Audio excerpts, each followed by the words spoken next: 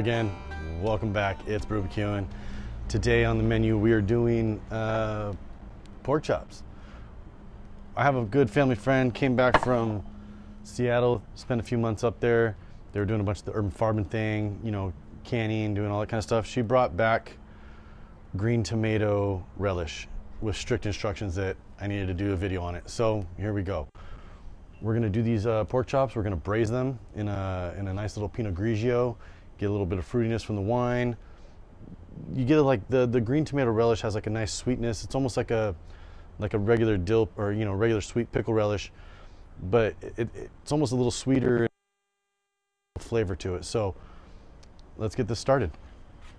We're gonna add to the skillet just a little bit of olive oil just to help conduce the just to help start the browning process on this. You're gonna want to sear these a little bit, get a nice browning. Brown equals flavor. You're always gonna hear that. It's the that whole Maillard reaction thing that makes everything really good. So we'll get these going.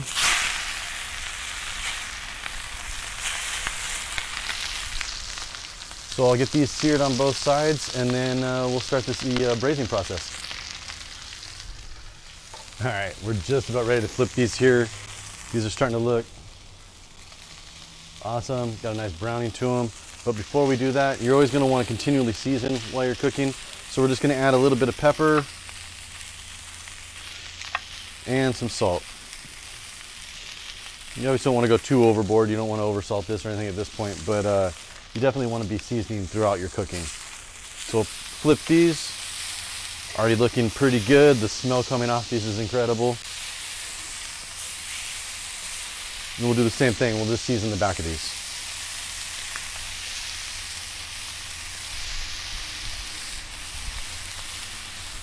All right, a few more minutes on this side, and then we'll start the braising.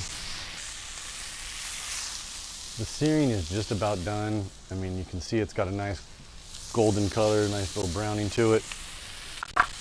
Now what we're gonna do is, braising is basically just cooking in a liquid.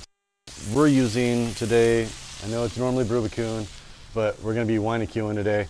We're using the Ménage à Trois Pinot Grigio. And it's gonna add, like I said, a nice little fruitiness to the pork, as well as, pairing nicely with that green tomato relish. So to braise this, what we're gonna do is we're gonna throw about a cup of chicken stock in here. And then we're gonna top it off to about halfway to the height of the pork. And we're just gonna let this simmer and kind of cook in its own juices.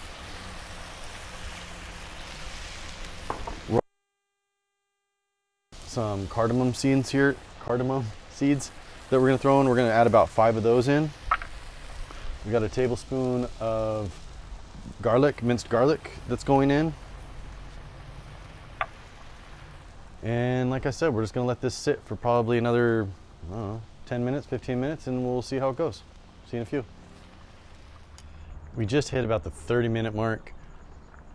Pork, you want to get to at least 145 internal temperature. That's the safe handling, cooking temp. So we just hit that. We're gonna pull these off, let them rest for a few minutes. The smell that is coming off this, though, is making me just so hungry. I mean, you can see we got, a really great browning going on here, and because we're braising it in this liquid, it should stay super juicy and moist. So we'll let this sit here for about a few minutes. We'll top this off with that green tomato relish I was talking about, with a little bit of fresh dill, and bite into this, see how it tastes. Cheers. So we let this rest about 3-4 minutes. It's looking incredible, smells even better.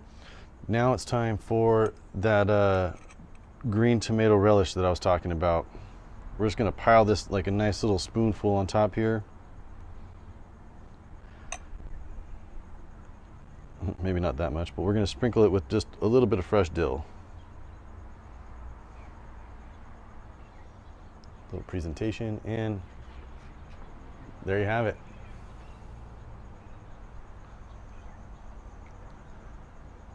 I cannot wait to bite into this, so let's get to it. All right, one last thing to do, just because we can. I'm gonna take some of this braising liquid here and dump it over the top and just give it a little bit of all that amazingness that was in there. So let's bite into this thing. All right, here we go.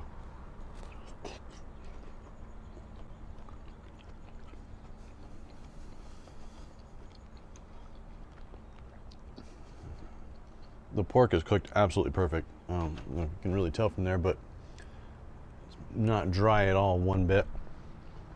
The flavor, you know, from the wine and the chicken broth, absolutely perfect.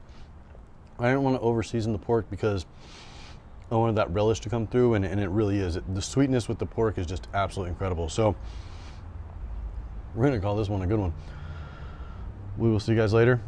Thanks for showing up. Please don't forget to subscribe, and any thumbs up or comments you want to give, more than appreciated. We'll see you guys later.